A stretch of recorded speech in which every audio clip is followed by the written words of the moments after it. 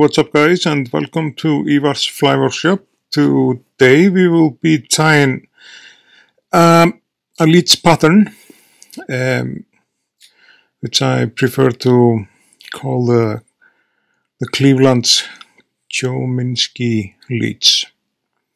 You'll see why in a bit, but you can tie this with or without a bead, weighted or unweighted. It just depends on where you are fishing. If you are fishing it in a river or a still water, it all matters. As a hook, we are using Ahrex NS118, which are the classic streamers, and I'm using a hook size number 6 for this. I would be about 6 or 8 for this thing. And for thread, we are using a classic waxed 8.0 Semperfli. And yeah, you have to remember to like, share, and subscribe to the channel, guys. You know what to do. And the video. In the video description, you will find the, of course, find the pattern of the fly, and you can donate to the channel if you like. But first of all, we will just place this. It's a non-lead wire from Semperfli, actually, which is, I think, 0.99 mil, and we wrap that around the shank like so. And here it is. It's a called heavy alloy. It's a lead-free product, so it should be good to go in the lead-free states, which are not allowing lead. Actually, Iceland has not passed a ban on lead, but I think it may be passed in the very future. To attach the lead or the non-lead wire on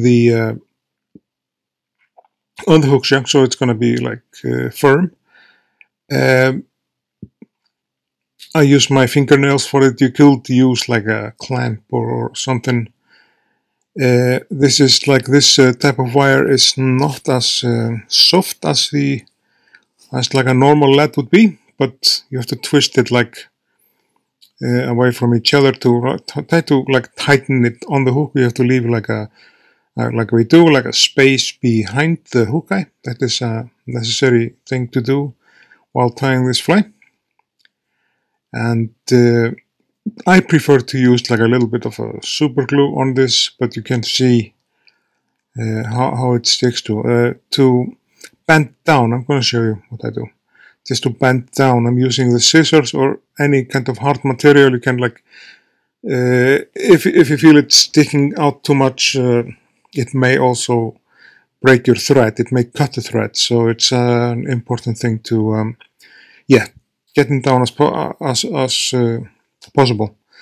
So we wrap the thread around the hook shank and all the way to the back, where I will be forming the tail of the fly, and then we will be wrapping it back and secure the lead wrap. One idea would be to use like a bead on it and a little bit thinner wire. Press it into the bead, super glue that together. It's, you can tie it in all sort of versions if you like. Actually, this this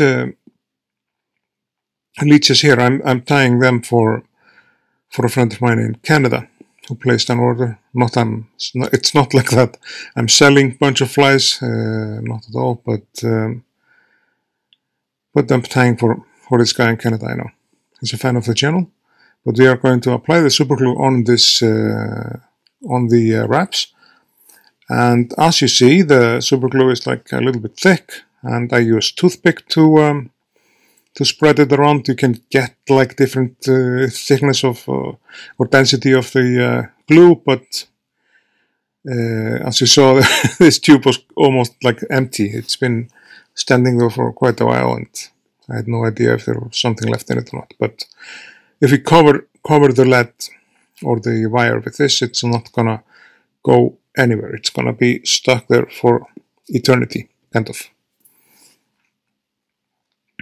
So the next step will be to form a tail of the fly. And since like those leeches, like you have in like non-Icelandic countries, I'm not actually familiar that we have leeches here in Iceland. I don't know if we have. I think not. Never seen one, at least. Maybe in rare cases there are. But we are using a black marabou for the tail of this leech. So we rip that off the feather stem and get the shorter feathers out. So we are having this bulk here, and to form it and make it even, I'm using my fingers. Yeah, this is what sucks when you glue something, but it happens. But to reinforce the body of the fly, it has to be glued down.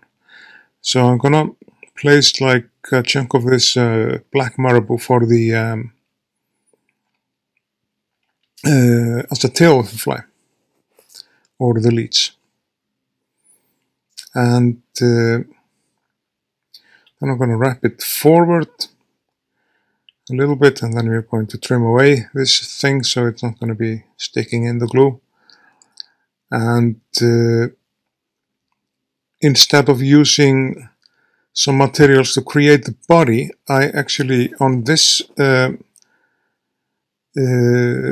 fly, I prefer to use chenille, but before we place the chenille on this, I'm gonna use like 2 strands, cut them in half, of this UV crystal flash to get like a little flash in the tail of the fly.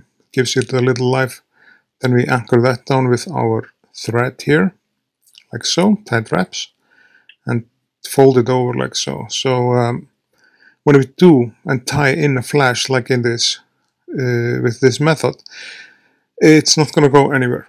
It's going to just stick there on, and it's going to be no problem. And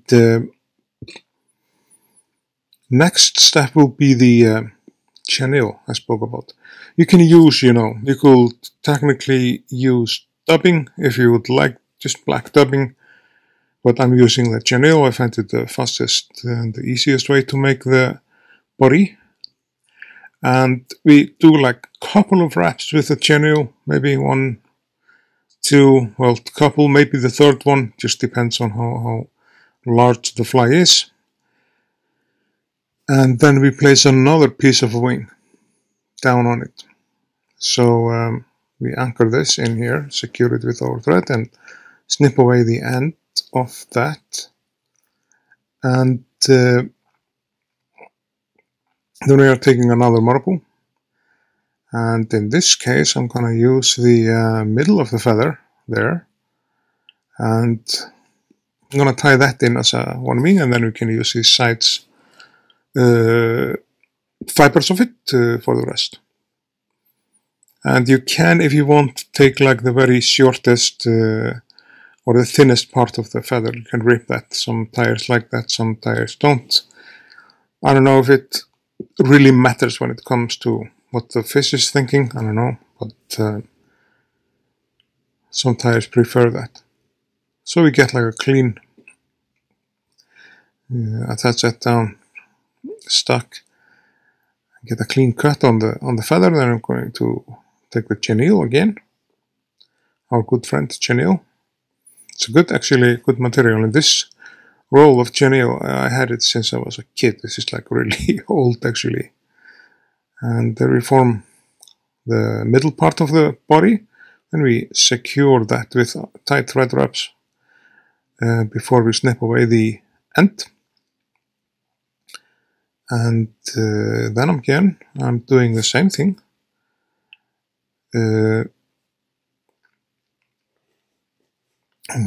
Take the marabou, you'll rip them off the feather stem, and create like a good chunk. It is like one feather that goes for this fly, And to measure the length of this this wing, this has like a triple wing kind of, you use it or measure it like this. So it's like going in like a pattern. And if you're having any issues with the marabou working with it, I would just recommend to wet it a little bit with your saliva. That works totally fine to just keep it in place. And then of course it's very much alive in the water, as you guys know, when you are fishing with it. And there is no harm done when you fish it and when it gets wet. Well, even while you're tying it, doesn't matter at all.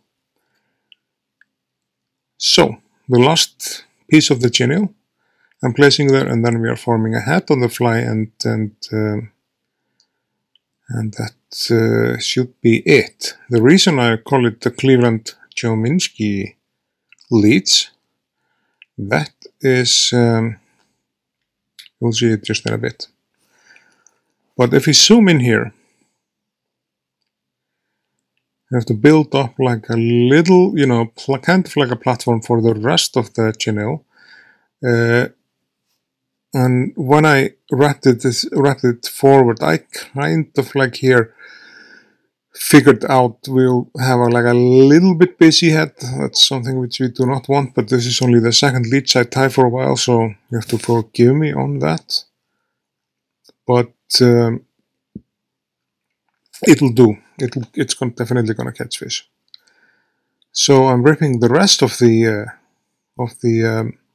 fibers of this black marabou feather, and then we are going to place that as a wing on the fly.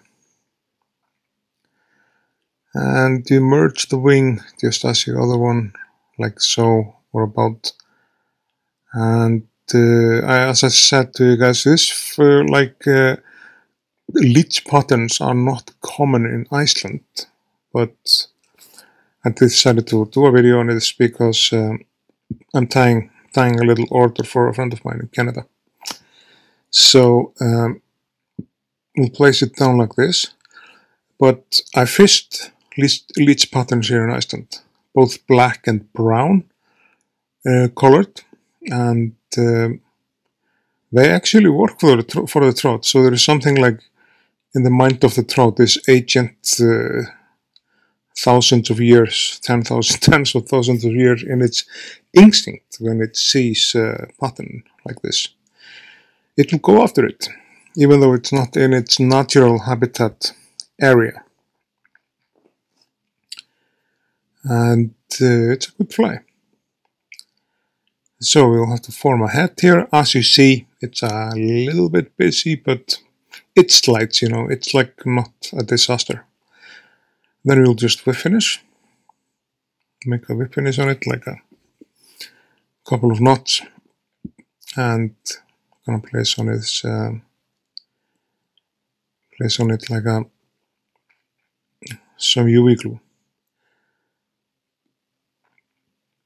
Here's the fly with a beat, and this is, I'm gonna tell you why we can call it a Cleveland-Chominski fly. We have news and broadcast here in Iceland. And if you're going to a fishing competition, like some guys did in the US, they added lead and some sinks or sinkers into the stomach of the fish they caught. And I found this quite funny, actually, to cheat on the competition. I do not recommend to cheat if you're in any competition. That's not a fair game. But I will just respect the fishing rules at any time. It's like I say, it's a gentleman's sport, fly fishing, and you should always just follow the rules. If there are some flies that are banned, just don't use them. It's as simple as that is. But I found it quite funny to call it the Cleveland-Chominski leech, because those guys weighted the fishes just to win the competition. You can add this sinker if you like, but you'll probably need like another rod to cast the fly. And as I said, as that's that solar spawn cure for the head. We will fry that with our UV torch. And as I've said before, just remember to like, share and subscribe to the channel. I just want to say thanks guys for watching the video. I hope you enjoyed it, and in the video description you can find the information how to support the channel if you like. But until next time, have a nice day and goodbye.